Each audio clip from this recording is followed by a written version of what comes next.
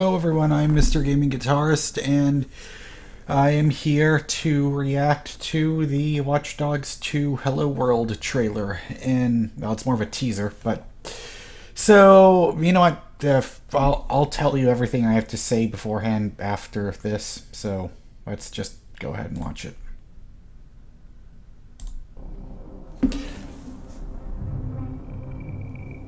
My speakers weren't on.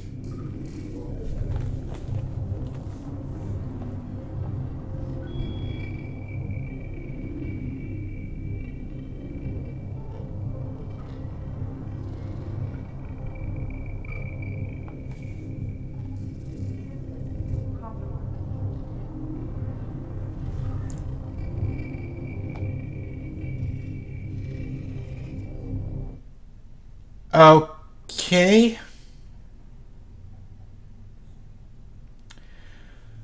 Well, it is a teaser, but,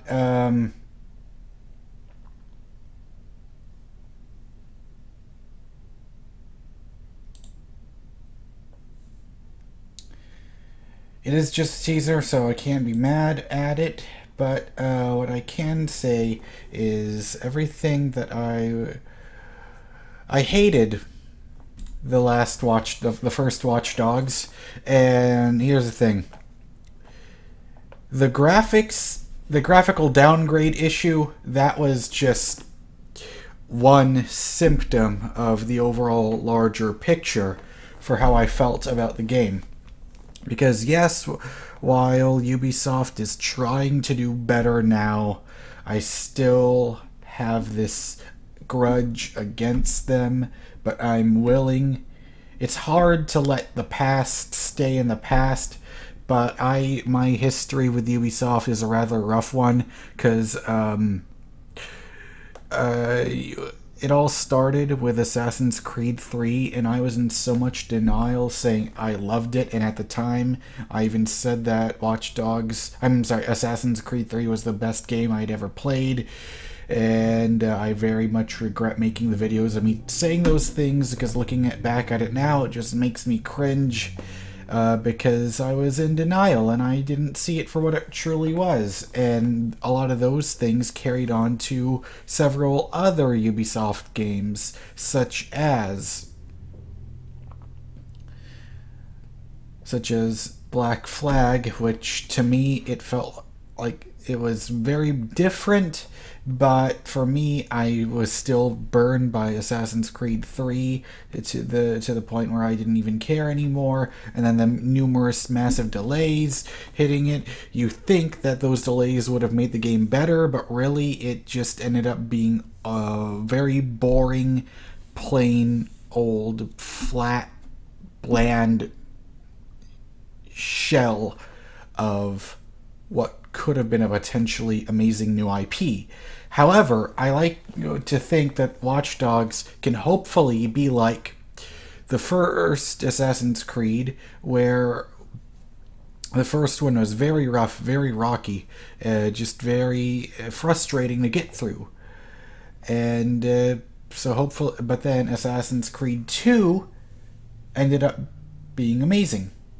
So I'm hoping Watch Dogs 2 can end up being similar to Assassin's Creed 2, where the first one was very rough, but maybe, just maybe, the second one, now that they already established the concept, they've had time, they already had one game to work things out, maybe now that they're more familiar with their concept, maybe they have more confidence now, maybe now they can actually make this second one better, because I hated the characters in the first game. Aiden Pierce, a wet fart, had more of a personality than Aiden Pierce ever did.